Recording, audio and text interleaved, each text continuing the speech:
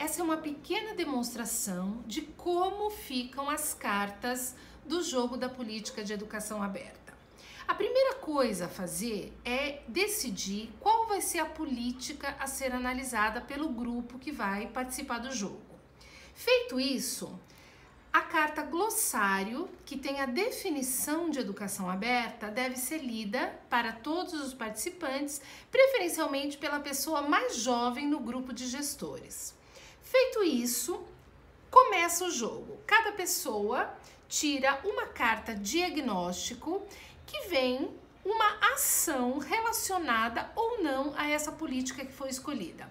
Ao fazer a leitura, para que todos no grupo ouçam, cada pessoa vai ter que votar se acredita que essa ação existe ou não na política de educação que foi escolhida para ser analisada.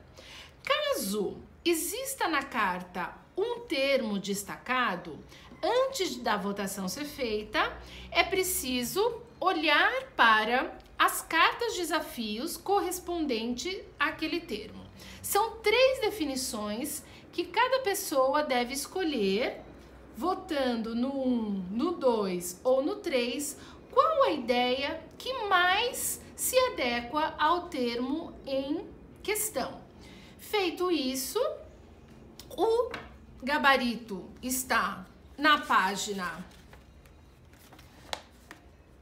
do manual, com todas as respostas, e as pessoas que acertaram vão receber um ponto de abertura, que pode ser qualquer tipo de peça que sirva para fazer o ponto.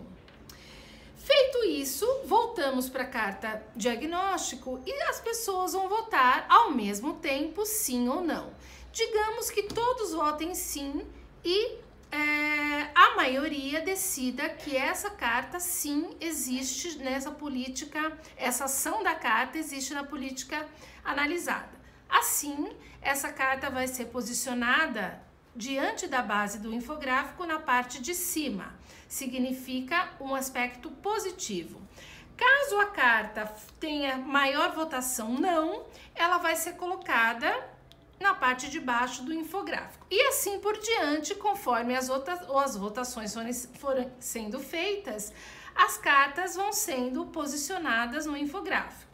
Um detalhe importante, na hora que cada pessoa faz a votação do sim e do não, antes da decisão final do consenso, se é colocar acima ou abaixo, cada participante pode fazer a defesa da sua escolha, porque ele votou sim ou não para essa determinada ação na política. Terminada todas as cartas e lido e definido todos os termos da carta desafio, vai aparecer um infográfico com mais aspectos positivos ou mais aspectos negativos, para que todos decidam, de acordo com os pontos de abertura recebidos, em quais ações deveríamos, como gestores nessa política, olhar com mais atenção e organizar um plano de melhoria. Tudo isso está detalhado aqui no manual que está disponível para download.